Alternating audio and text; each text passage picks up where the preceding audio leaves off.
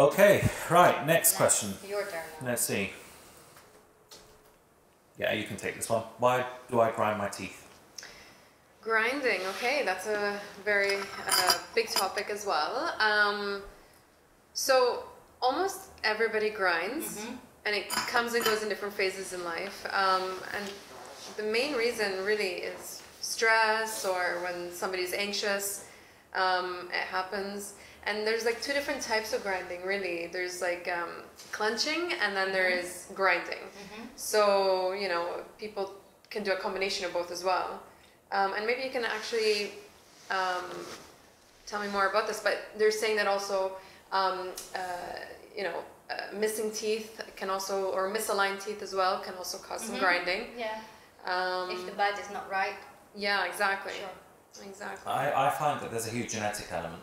Genetic as well. Yeah, I think a lot of people always come in and say, when you tell them we think that there's evidence that you grind your teeth, they come in and say, well, actually no, but my child does, I hear it. And vice versa. They come in with their children and say, my children are grinding their teeth.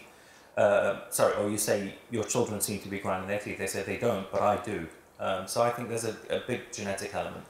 And I honestly think that it's made worse by stress rather than caused by stress. Because even if you're not stressed, even if you're, I don't know, in Barbados somewhere, and you're meditating, I think that there are still some cases of people saying that they still grind. That's true.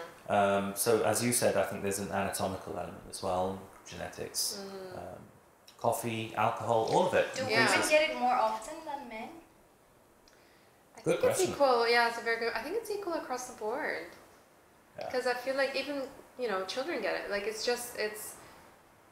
I don't know. I don't know. I'm not You know, the reason I'm asking is, you know, the Team J problems, they're more common in a certain age of women.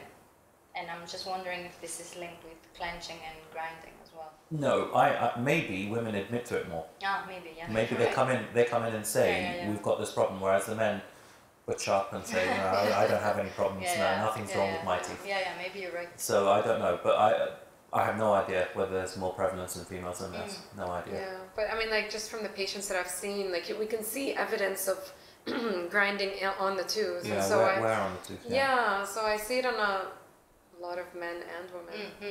Yeah, so I'm not sure.